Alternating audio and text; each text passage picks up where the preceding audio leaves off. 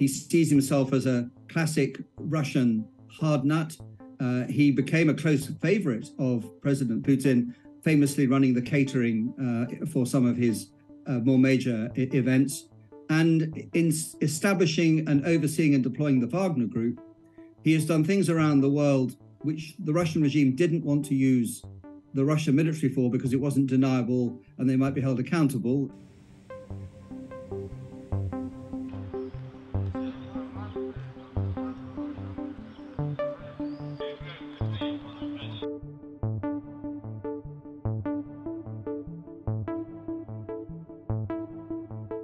Prigozhin is entirely in sympathy with what Putin wants to do to Ukraine. The argument between them, or rather between Putin and the Russian Ministry of Defense, is about how to do it, not why the war was started in the first place.